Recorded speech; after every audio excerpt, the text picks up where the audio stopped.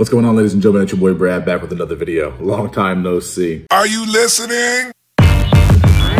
Nurse Pass. Beast mode. Grind.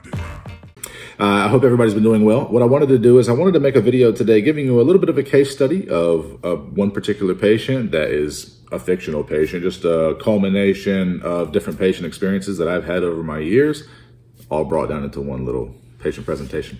I wanted to go over this, and I kind of wanted to gear this towards, I mean, this is applicable to current practicing ICU nurses or CBICU, whether you're in medical or cardiac, but also for nursing students who are interested in these concepts of advanced hemodynamics and understanding how it's very important. What you're learning right now is going to be applicable throughout your career, right?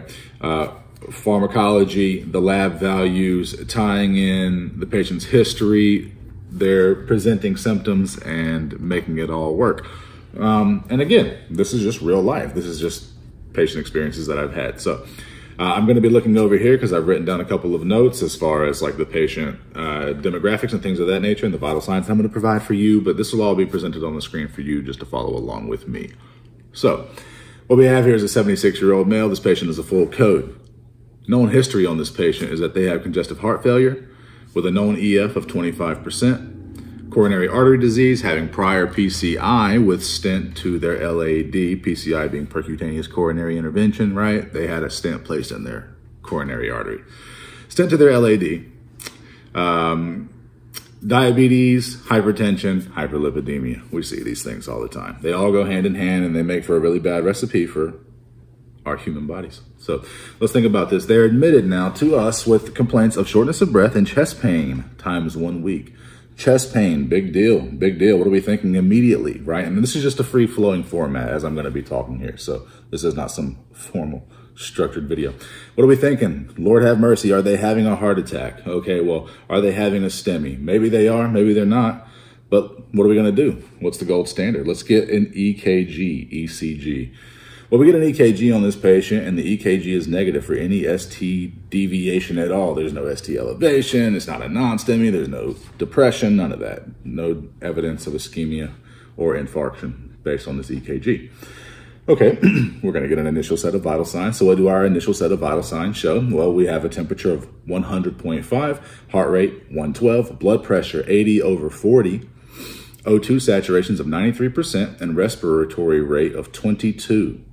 This is just the data that you're being presented with, so I want you to keep all of these things in the back of your mind. Okay, well, we're tachycardic and we're hypotensive. Well, we're probably having compensatory tachycardia, heart beating faster to try and produce a larger cardiac output. Remember, cardiac output equals stroke volume times heart rate. Compensatory tachycardia because we are hypotensive. Blood pressure's 80s/40s. Vasodilated. The pump's pumping harder, trying to keep up the requirements that our organs need. Okay, so what are we thinking here? Our O2 sats are also 93%. We're hypotensive. They're symptomatically hypotensive, right? They're lightheaded. They feel like crap. They're having chest pain. Okay, well, we need to remedy that. What's the first thing that we might be thinking about? Well, IV fluid resuscitation. That's something that you may consider, but let's think about also the fact that this patient has congestive heart failure. They have a known EF of 25%. Maybe they're looking a little edematous and puffy when they come in. I don't know. And they have O2 saturations of 93%. So, you know, you're thinking about you giving a patient, pumping them up with fluid. If they have known congestive heart failure, fluid's going to third space. It's going to pump into your interstitial tissues, pump into that pleural cavity, maybe give you some pleural effusions, making that O2, that respiratory status worse, is what I'm trying to say. So anyway, without being too silly. So, well, maybe we're going to get them on a vasoactive drip just to get that blood pressure up. Instead of fluid resuscitation, maybe we're going to get that blood pressure up that way. Let's just say that we do. Maybe they choose phenylephrine as the vasoactive drip of choice instead of, you know, primarily alpha receptor activation, instead of maybe something like a norepinephrine, a levofed drip, or an epinephrine drip where this patient's already tachycardic. We're in the teens. We're approaching that direction. These could compound the tachycardia, right? So anyway, Let's say they start them on a neo drip, phenylephrine, neosynephrine drip, also known as neo. Okay, so we get them started on that. Blood pressure starts to come up. Let's do some further diagnostic work. So we get some lab values on this patient. We have a sodium of 141, K of 5.1, creatinine 1.21, white count of 16, hemoglobin of 9. We're going to put these all on the screen here, and then we'll go over them, I guess. Platelets of 300, troponins, let's say they're in the 2000s. Our BNP is in the 4000s, and our lactic acid is 6.3. That's a lot of data that I just presented you with. Let's go over that kind of quickly here, or briefly, I should say, maybe not quickly. Sodium of 141, cool, sounds great. K, 5.1, all right.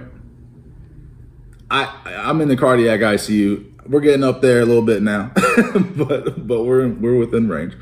Creatinine of 1.21. We have no known history of chronic kidney disease, despite the fact that this patient has congestive heart failure with an EF of 25%. Usually those things go hand in hand over time. Thinking about your kidneys chronically being hypoperfused because you have a failing pump in your heart. But anyway, that's just a side note. Okay.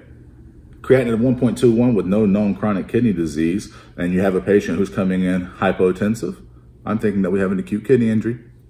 Okay, so we have 1.21. White count of 16. Why do we have a white count of 16? Think about these things. Maybe I don't know if there's some physical assessment finding or not that may warrant why they have a white count of 16, but that's abnormal. Hemoglobin of 9. Okay, well, that's low. Why? Why could that be? Maybe like I said, maybe they are presenting edematous. Maybe when we listen to them, because they have an O2 sat of 93%, we're right on the borderline on room air. Maybe they have some fine crackles in there. They do have congestive heart failure. Maybe they're fluid overloaded. We do then see also we have troponins in the 2000s. We have BNP, B-type natriuretic peptide, in the 4000s. That's the direct linking lab result that correlates with heart failure. It's something that gets released by our body whenever we're in severe heart failure. So our BNP is elevated. Maybe we're hearing fine crackles. O2 sat's 93%. Maybe we are volume overloaded. That would make sense, right? We think about that with congestive heart failure patients. Maybe we're volume overloaded already. And maybe we're hemodilutional. And maybe we have too much volume, too few red blood cells. And maybe that's why our hemoglobin is 9. Troponin 2000s. Okay, well, patient came in with chest pain. We were thinking STEMI. ECG ruled that out. Why are our troponins still elevated? Potentially in this instance, it's something called cardiac demand ischemia. You're hypotensive. Your organs in your body are not getting as much blood and oxygen as they should be. Your heart is also one of those organs that's being fed via your coronary arteries. If the rest of your body and organs are hypoperfused, it stands to reason that your heart is too. It's called demand ischemia. Your heart's working hard, baby, and it needs some help. And we also see this systemic hypoperfusion as evidenced by that lactic acid of 6.3. Again, whenever you have a lack of oxygen being delivered to the tissues of your body then flips over to an anaerobic process of ATP production. You may remember the Krebs cycle. Well, anyway, one of those byproducts is lactic acid. And this lactic acid is elevated at 6.3. We have congestive heart failure. We don't have any evidence of there being an active STEMI. We need a little bit more further diagnostic workup, and it would probably stand to reason with a patient with this extensive of a cardiac history that we would get a left-right heart cath. So we get a left-right heart cath. Everything is clean from a coronary standpoint. Stents are patent. We see that our invasive cardiac hemodynamics, we have a cardiac output in like the 5 range. Cardiac indexes are in like the 2.5 range.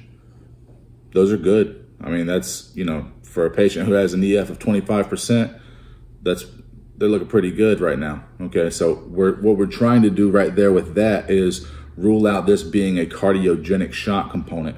Because what we're looking at right now is our patient is in some form of shock. We are hypotensive. We're not in a hemorrhagic shock because our hemoglobin's 9. Our BNP is elevated. So, I mean, heck, are we in a cardiogenic shock situation? Because we're in an acute congestive heart failure exacerbation episode. Well, our cardiac output and our cardiac indexes now rule that out. So instead of maybe starting the patient on, this would lead us to think, do we need to start the patient on some sort of positive inotrope, like milrinone, for instance, to increase that cardiac contractility so that the heart doesn't have to work as hard and pump against as much resistance, to pump against as high of an afterload. Cardiac output and cardiac index look pretty good. And speaking of afterload, well, what does our afterload look like in this set of cardiac hemodynamics? We're looking at an SVR, or systemic vascular resistance, of 400. Boy, that is in the tank. That's in the tank. That's low. An SVR of 400 is low.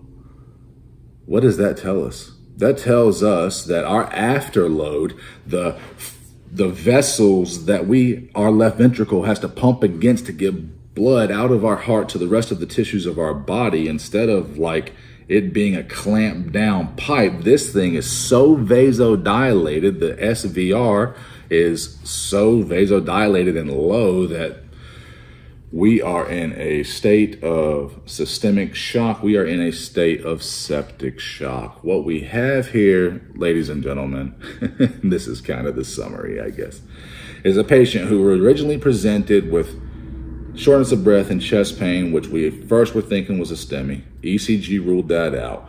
Big cardiac history in this patient.